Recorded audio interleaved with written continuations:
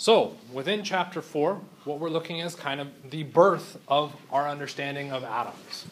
So we already kind of mentioned this. We can look at Dalton's atomic theory. And this is where it first shows up. I know we've seen this slide earlier, but this is where you are now responsible for it. So we need to know some of the key aspects of Dalton's atomic theory. All right? So within this, he came up with his own table of elements. So that's what you're seeing on the right there, not the pretty sun and blue stuff. The thing in the middle. All those weird circles and hatches and cross marks, and looks like there's a snowflake in there. Those were the symbols that he assigned to individual elements. All right? So you can see that we've actually done a pretty nice advancement from Dalton's age to now. Because now, instead of looking at a periodic table of all sorts of crazy random symbols, we have just a bunch of letters. So that makes things a little bit easier to work with. Okay? He also went through and then said, well, we could combine these elements. And what he noticed is that they combined in varying ratios, right? In exact ratios. So he kind of broke down his overall thought process behind what was happening with atoms and molecules, and he came up with these rules. Right? So his first rule is that the element is the smallest particle that we can look at. So when we look at the periodic table, those are the absolute smallest pieces possible. Right? Is this one true? No. Okay, no, you may not know that yet, but we will talk about why that one is false as we move further through the material, or further through the history of chemistry. Rule number 2, all atoms of an element are identical. So that means if I take a carbon atom in my left hand and a carbon atom in my right hand, there is no difference between those carbon atoms. They have the exact same properties. Is that one true? Yeah. If we go through and changed its properties, what happens? Changes the element. So when we're looking at individual elements, an individual atom of an element is the exact same as another individual atom of an element, as long as it's the same type. Isn't atomic mass an average of all the... We'll address that. Okay, that's looking at a nuance of the subtleties, and there's a slight variation within this, but if we pick an identical atom of carbon and another atom of carbon, they have, for all intents and purposes, the same properties. Okay. Rule number 3, atoms of different elements can combine to form compounds. Okay, was that one true? Yeah, we can get water. That's a combination of hydrogen and oxygen. Rule number 4, compounds contain atoms in small whole number ratios. So what we're looking at is within an individual compound, it has a certain number of atoms, and I can't have a fraction of an atom. Okay, so if I look at the formula for H2O, come on, pen, right through the middle just because I don't have any space. How many atoms of oxygen are in that formula? 1. How many atoms of hydrogen? 2. If I go through and change the formula to, say, H3O plus, I've now changed the amount of atoms within this. Do I have the same properties as H2O? No. I've changed the arrangement of atoms around it. It changes the chemical properties overall. Okay? We'll talk about H3O too. So there's our whole number ratios, which come out of our formulas. They also come out of his drawings of molecules, though his drawings of molecules aren't as easy to interpret. Well, or potentially easier, I guess. Right? And we can't look at a fractional atom, meaning there is at no point the formula H, let's do 1O a half. Okay, I can't have half an atom. It's got to be a whole number. Okay, so we're looking at a count. And then atoms combine in more than one ratio to form different compounds. That was our H2O versus H3O. Okay, so we can end up forming different species out of these. Out of all of those rules, it's actually kind of impressive. The only one that he really got wrong, or entirely wrong, was number 1. There is some variation, as Jeremy was discussing, in number 2, but for the most part, 2 is true. Okay? So he came up in the early 1800s pretty much everything that's holds true today. That's actually pretty impressive. At least if you ask me, it's pretty impressive. Okay? Looking at very limited chemistries and what he could potentially go through and do to evaluate these things. So the idea is that if we look at, on our far right, our overall symbol here of a sun, we can break that sun down into a circle and a whole bunch of triangles that would then be arranged around that sun. Okay? Kind of the neat thing about that is we're now also starting to look at a reaction. Okay? One side of the arrow is our reactants, the other side of the arrow is our products. Okay? Thomson came along in the late 1800s, okay, so a new scientist came through and tried to refine this. Okay, and he ended up finding a couple more subatomic particles. These were electrons and protons. It's kind of an interesting discovery. It said that really atoms can be decomposed into further pieces. This is our electrons and our protons, and he found the charged species. Is it just electrons and protons? What else is in there? Neutrons. Is there more in there? Just checking to see how far you've read into some of the new science literature. So really we just have 3 subatomic particles, and we'll talk about where we got those 3. But the electrons and the protons were the first to be discovered. Okay, any ideas why our electrons and protons are easier to discover? They're charged. Okay, and we can think about magnets. Magnets have a north end and a south end. And if we bring a north end near a north end, what happens? They repel. Okay, so like charges repel. So if we can somehow generate a bunch of electrons, if I can now bring more electrons, I can see that their paths divert. What's the issue with seeing paths divert? How tiny is an electron?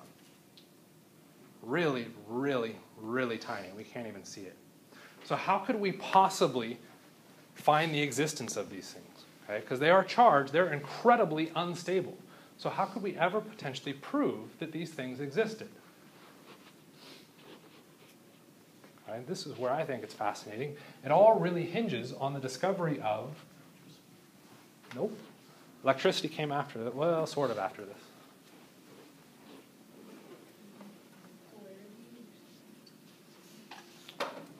A vacuum. You know that little thing that you clean up your house with? Theory you clean up your house with? Okay. A vacuum cleaner. Okay. To find electrons and protons, we needed a vacuum. Okay. Why? Well, if I can somehow generate an electron, it's highly unstable. What happens if it hits anything? If it now reacts, I no longer have the electron. Okay. Well, does air have anything in it? Very least it has oxygen, because we need that to live and breathe. So if there's a molecule of oxygen and I can generate my electron and try and pass it through air, it hits an air molecule, dies. I no longer see the electron anymore.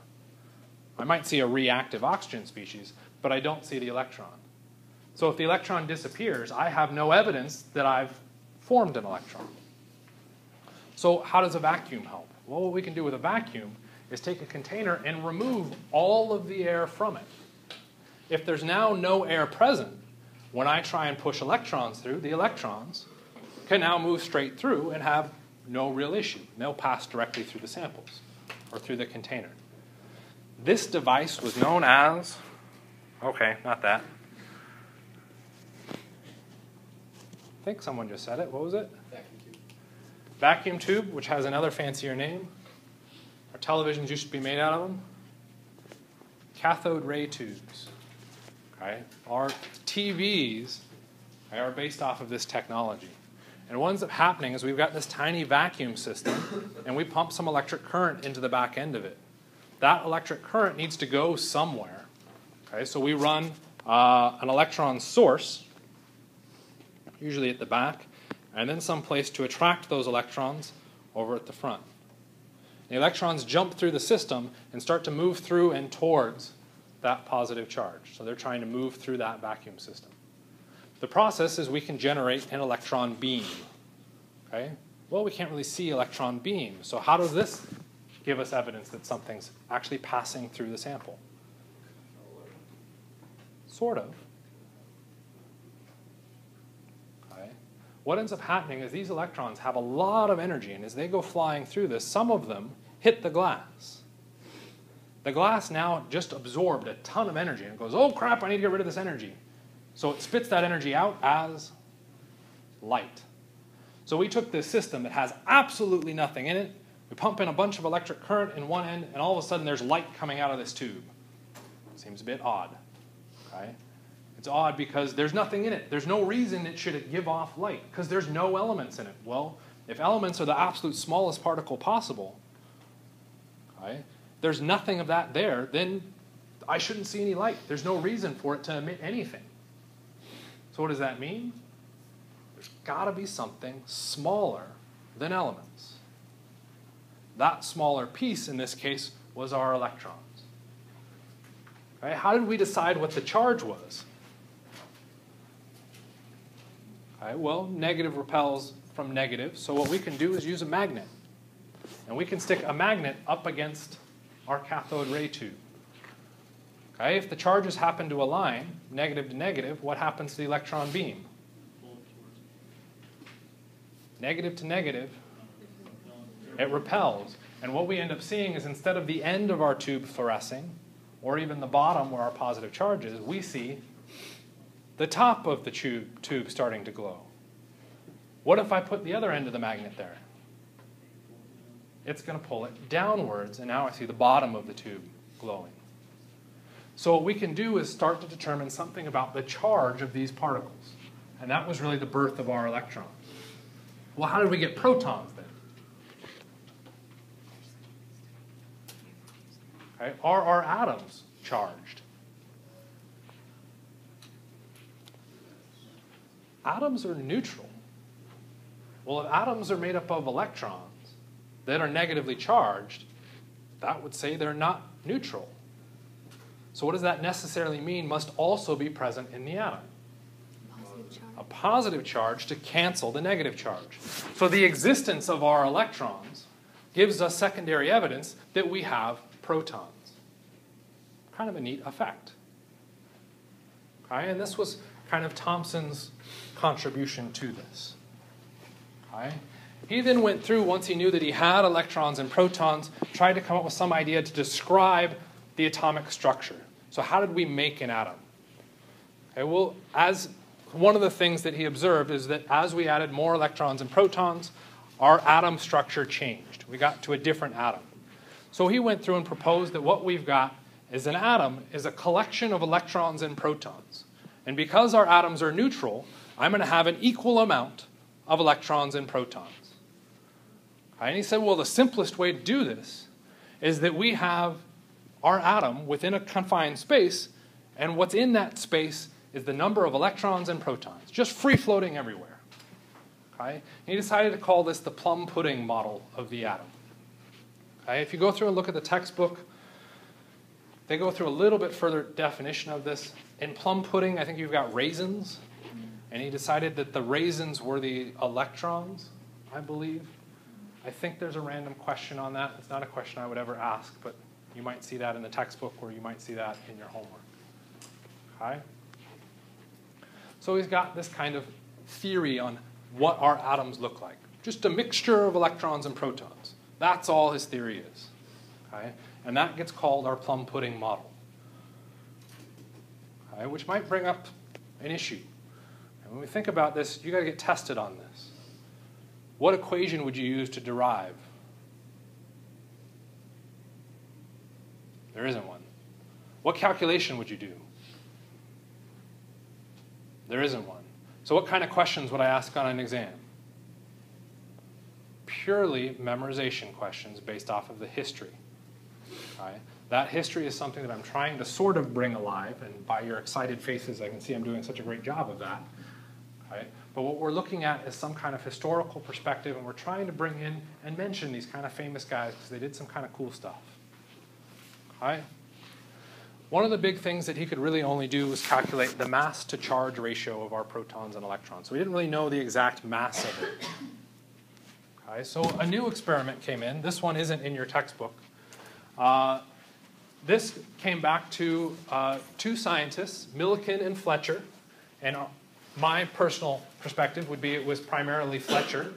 Okay, Milligan was the primary investigator. Okay, so he's the one that got his name attached to all of this. Okay, Fletcher was the one that actually went through and did the experiment. So what he did, said, okay, we've got these things electrons. We're going to take a little cover, and I'm just going to spray oil. Okay, real fancy, right? Just spray oil droplets out. We make this mist. That mist is going to fall downwards due to gravity. And eventually what will happen is one of those random little mist droplets will fall through a tiny little slit. As soon as it falls through that tiny little slit, now the experiment begins. Okay? And what he does is he stares in the end of a microscope looking for that droplet. Okay? Once he sees that droplet, he can start to make some estimates of size. Okay? How big is that droplet? The next part he can go through and do is within these plates, okay, within that chamber, there's a charge. He's putting an electric charge across it. Okay, well, our oil droplets have a slight charge associated with them. So what ends up happening is he can change the amount of electric current. Okay, and in the process of that electric current, he can counteract gravity. So at the exact point that he's counteracting gravity, he can then relate that charge relationship back to the mass, and he can determine the mass of our electrons and protons. How do you do this? Literally like you did. You stare at a microscope, you see a little droplet, real quickly start spinning some knobs, try and get it to levitate. As soon as it levitates, then you can start to control and refine the electric current to make sure it's dead center. You've now completely counteracted the forces of gravity.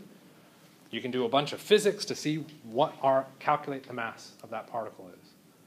What happens as the oil droplet falls through if you don't spin the electric current fast enough? Hits the bottom. What does that mean? Squeeze your little oil dropper thing again.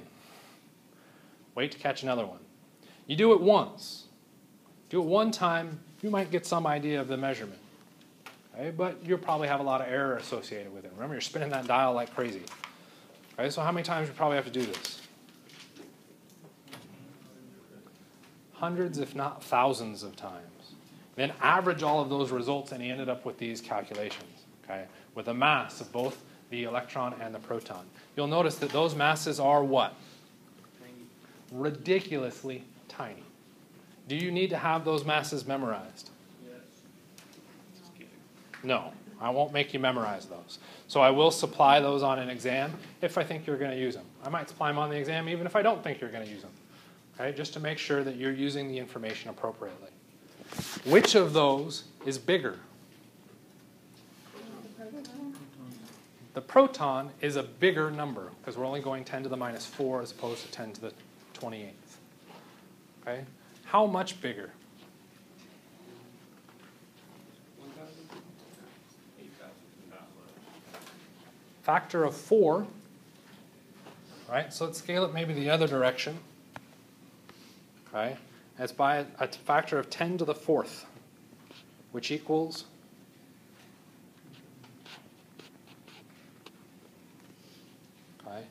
if we looked at salaries, if I made 10,000 times more than you did, is that a big difference?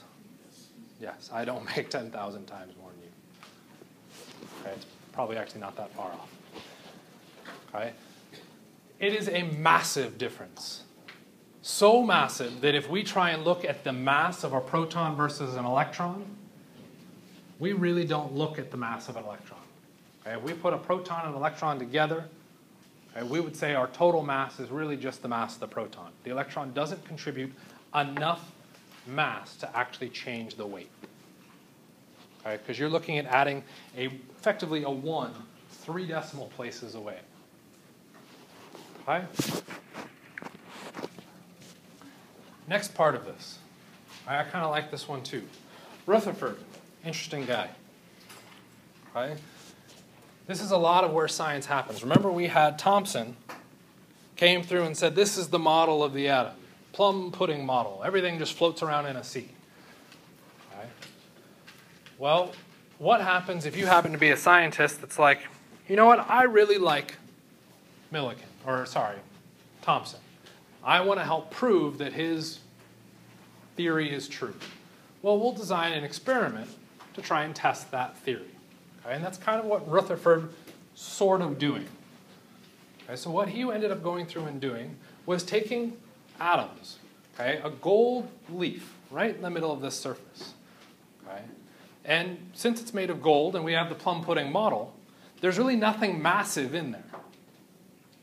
Okay? Remember, the mass of your proton is tiny. Okay? So virtually no mass. Okay? He then takes a source of alpha particles. Alpha particles are radiation. Okay? It's a really highly energetic helium atom, so it has some mass. And he takes that helium atom and he launches it at the gold foil. Okay, well, what would happen? Okay, if our atoms are really just a random sea of protons and electrons, as soon as we fire that particle at it, what's going to happen? They should just pass straight through. Okay? We don't see anything different. Well, that's a kind of boring experiment, but hey, if Thomson's model was true, that would be valid. The particle passes straight through the sample, and we would detect that alpha particle at the other end of the sample, completely straight through.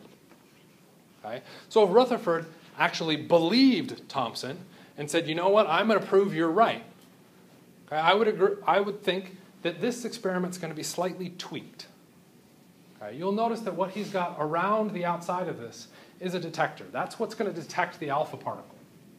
If all he wanted to do was prove Thomson correct, all he needs is a little piece of detector right here. Why? It'll pass straight through. Oh, look, I proved my result. The particles pass straight through. I see them all right here. That means Thomson's model of the plum pudding must be valid, right? Did he just use that tiny little detector? No, he put it all the way around. All right, there's two arguments for why he put it all the way around. Number one, he was being a scientist. We've got to test all possible results. Number two, didn't like Thomson. Thought Thomson was full of crap. His theory was horrible. He had a better one. Okay? What his better theory was that we don't have this random sea of particles. Okay? There has to be something that holds a big solid mass somewhere within the atom.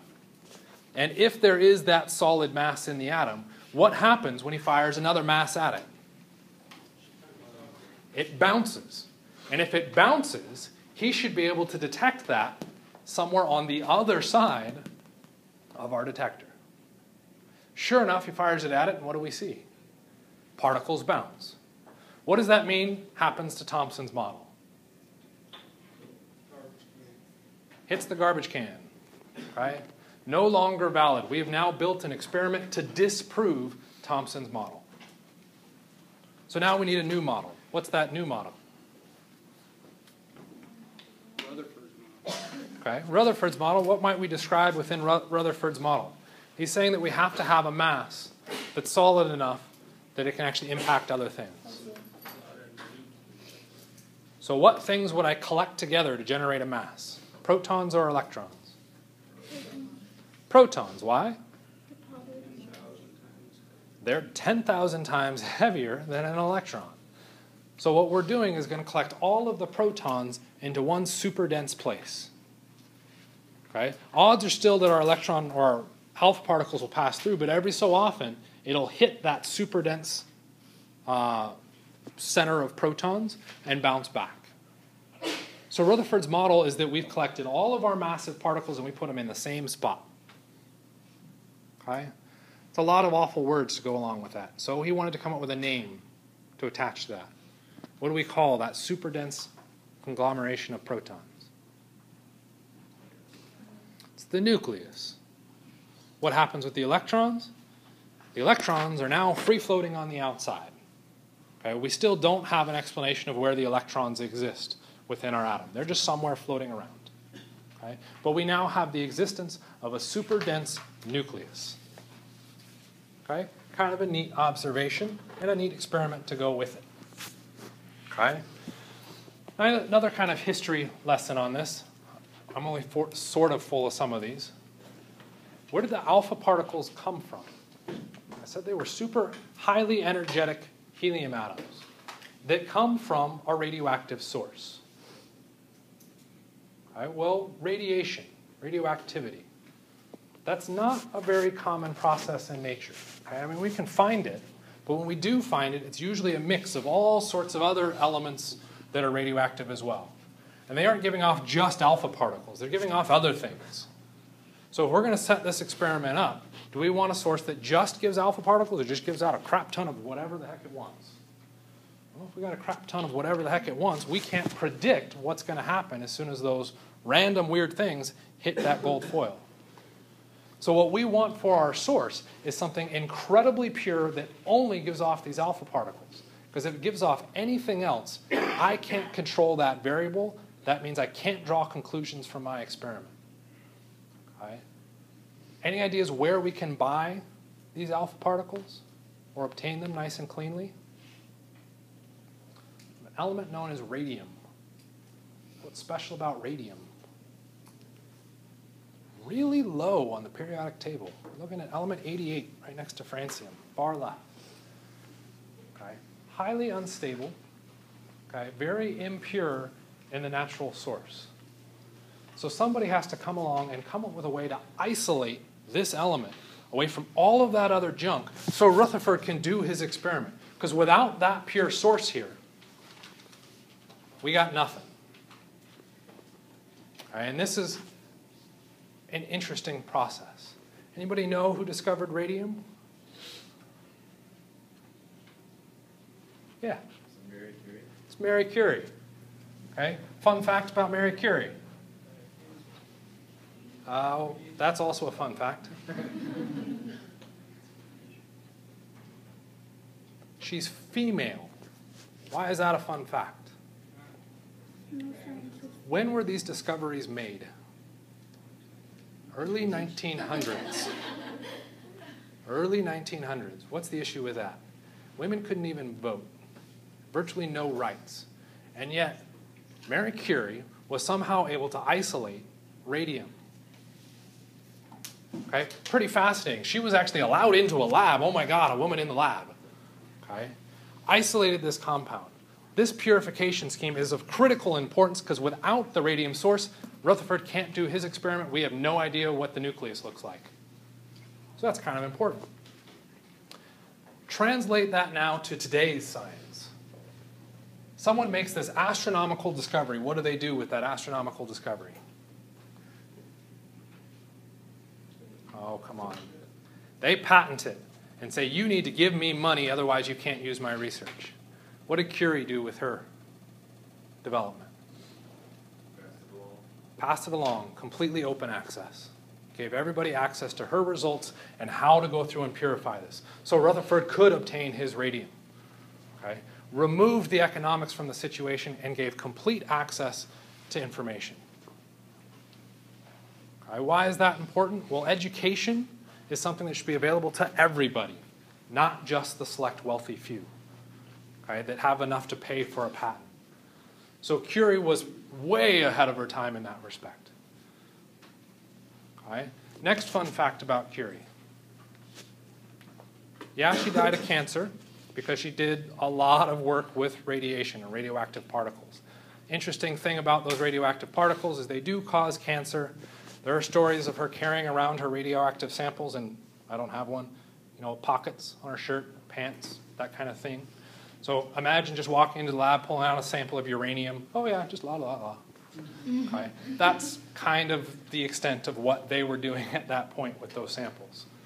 Okay. So yeah, she did die of a cancer that was likely due to all of the radioactivity that she was exposed to. Okay. Unfortunately, she didn't become Spider-Woman. Other fun fact. This one I think is also kind of cool. So not only did she supply this information, the Nobel people actually acknowledged the fact that she supplied this information, and she won a Nobel Prize. Okay? First woman to get the Nobel Prize. Pretty impressive. Particularly, again, women couldn't even vote. You had no rights as a woman. And she wins the Nobel Prize. Take it a step further. Not only did she win one, she won 2 Nobel Prizes. Okay? Take it even further. She is the only person, male or female, to win 2 Nobel Prizes in different fields. Okay? Incredibly amazing what this woman could go through and do. Okay? So if you have the ability, you have the knowledge, it's useful. You can go out and you can find new amazing discoveries. You just need a little bit of help to get you there. Okay? So kind of a neat person. Sort of get off my soapbox and we can move forward. Okay? So his conclusion was that we have a nucleus. That super dense nucleus. What happens when our alpha particles come through? They hit that nucleus, they bounce back. There we go, the birth of a nucleus. Okay? We could go through and look at sizes of our nucleus to get an idea of how tiny the nucleus is. Okay? If we take a look at an atom, make it the size of the superdome.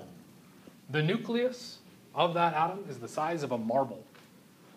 Okay? So we're taking all of that positive charge, all those protons, and we're smashing them into an incredibly small place. Okay? Very impressive kind of the size and scale of that. Right? That gives us protons and electrons. I would argue that this discovery also gives us the discovery of another particle. What's that other, particle? Neutron. Why does it give us the discovery of a neutron? How else could the protons stay together? Protons are all positively charged. What happens when you bring a proton near a proton? They repel. Okay, so if I take all of these protons of these atoms and I smash them all into the size of our marble, okay, they're all going to want to bounce away from each other. They're going to want to get away as far as we can. We need something to hold those protons near each other. Okay, what that something is our neutron. Okay, so the neutron, we can theorize just based on that basic understanding of our like charges repelling from each other. Okay? There's another big piece of evidence behind the existence of protons. Right, this one kind of goes back to our atomic structure. Hydrogen. How many protons? 1. Helium? Lithium. How do you know it has 3? How was it 1, 2, and 3? We've got this little symbol in the upper right-hand corner that refers to the atomic number. That atomic number represents the number of protons within our structure. Okay? Let's take it a little bit further. Our electrons have what mass? Negligible. So let's go through and say a proton weighs an arbitrary unit, 1. Let's just make it 1. Nice and simple. So based on our arbitrary unit system, the mass of hydrogen should be 1. The mass of helium? 2. What's the mass of helium? Our mass is written underneath the element symbol, and its mass is 4. What? If the only thing that contributes mass is the proton, how did I jump up from 2 to 4? Something else needs to be there. What's that something else? It's the glue holding the protons together, because otherwise they'd repel. And what we end up noting is that for every proton, we get roughly 1 neutron. So when we move up to lithium, what happens? We now have 3 protons. We would expect a mass of 3. But I said roughly, you get 1 neutron per proton. So our mass should be 6. Sort of. You close your eyes and ignore the last 2 digits. Okay, you get 6. You'll notice also as you look at these that we don't get exact numbers. It's not just 6 or 4 or 2. We do get these kind of weird decimal values coming out of it. And we'll talk about that. That comes back to, I guess it was rule 2 of Dalton's theory. Okay? So we've got protons, neutrons, and electrons. Big things to remember within this. Let's see, do I actually have it summarized nicer here? I do not. Your electrons are located outside the nucleus. The protons and neutrons are located inside the nucleus. The charge of an electron is negative. Okay? You'll notice that we say relative charge. Okay? Because we're going to compare the charge of a proton to the charge of an electron. So without having to bring in all sorts of other weird numbers with what the exact charge is and in what units, we just say relatively, the electron is negative, and the proton is positive. The neutron has no charge. Right? So we don't have to worry about the neutron. The next part goes back to mass. The proton and the neutron have approximately the same mass. The electron has 1 divided by 1836, the mass of a proton. So ridiculously tiny. So in most cases, we can ignore the mass of the electron. Okay? Where we're going to end with is looking at our atomic notation. We've got a lot of information stored up in our periodic table. We need to start to pick up where some of this information is located. Okay? Your textbook refers to this as atomic notation. I think it's a little bit better to refer to it as the nuclear notation, because it's looking at the numbers of protons and neutrons, which are only found in the nucleus. So with this terminology, or with this symbology, we're really only concerned about the nucleus. We don't care at all about what's happening with our electron count. So with this notation, each element will use the symbol, which you all memorize those 36 to 50 elements, right? You're working on memorizing those 36 to 50 elements. We can throw in its symbol. The next part is the 2 numbers that we would add in next to it. Okay? A in the upper left-hand corner is the mass number. That's a representation of the amount of protons and neutrons within that individual element. Okay? The number below that is the atomic number. You will notice that when you look at the periodic table, that we don't hold true to this same notation. Okay? That is unfortunate, but that's just the way it works. Okay? So let's take a look at an example on this. Okay, the example here is silicon. What I'm saying for silicon is that my atomic number is 14. Where is silicon on the periodic table?